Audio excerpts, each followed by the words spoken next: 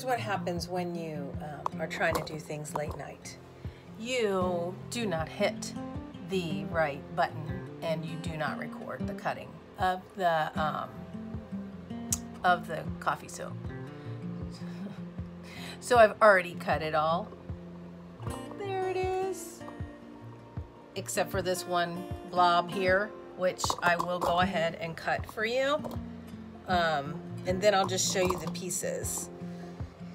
And I looked at the video and realized it wasn't recording while I was explaining to no one but myself that this was a total coffee soap made with, I just took distilled water and brewed it to make coffee, and then the lye water was completely made with coffee. So this is a true coffee soap, and it is an exfoliating soap. You can see the coffee grinds, which I think I showed on the video.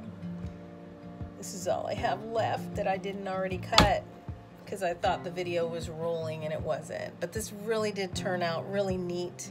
The swirl turned out awesome. The smell is amazing. I mean, if you like coffee, oh my, this is so awesome. I haven't made a true coffee soap before with a coffee fragrance oil.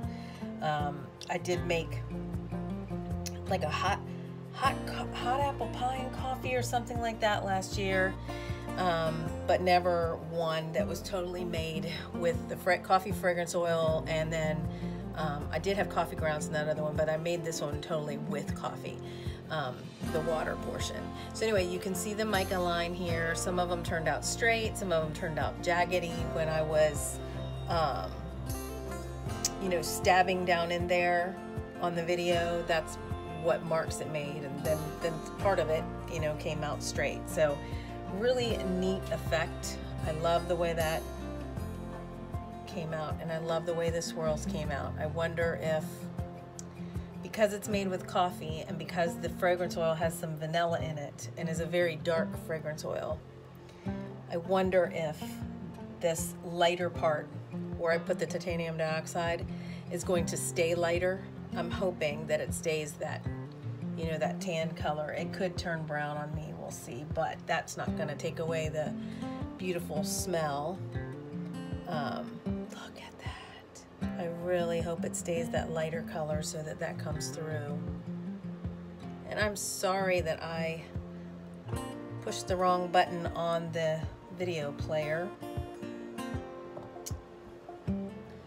Too many things, too many things. Love how these swirls turned out.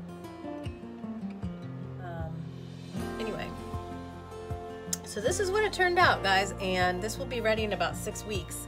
I have a feeling when I post this, I'm gonna get a pretty good response, so I think that I will go ahead and order another batch of this fragrance oil and get another batch of this going.